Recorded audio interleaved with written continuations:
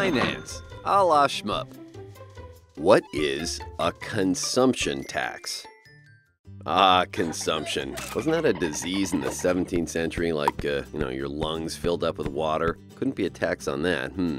How would they ever collect? Well, in fact, a consumption tax in finance land is about taxing what you consume. Yeah, duh. So, continuing from the 17th century and then 18th centuries, remember that Boston Tea Party thing? Yeah, that thing. Well, the Brits wanted to tax American tea like a farthing per bushel or whatever the currency and measures were back then. But that was a tax per unit or per element of consumption. Yeah, consumption tax. Gas tax, that's a consumption tax. Gas is $3 a gallon or so, and the tax is per gallon. Something like 80 cents, give or take, in a red state, and more than that in a blue. So, the more gas you consume, the more tax you pay. All right, consumption tax. Real estate. Well, it's usually taxed based on the market value of the place you just bought. Buy a more expensive house, and, well, you'll pay a higher amount of tax. So, what's a non-consumption tax if all those are consumption taxes? Well, income tax, for one. You're not consuming anything. Your yearly tax bill isn't based on how much stuff you buy, but how much dough you made.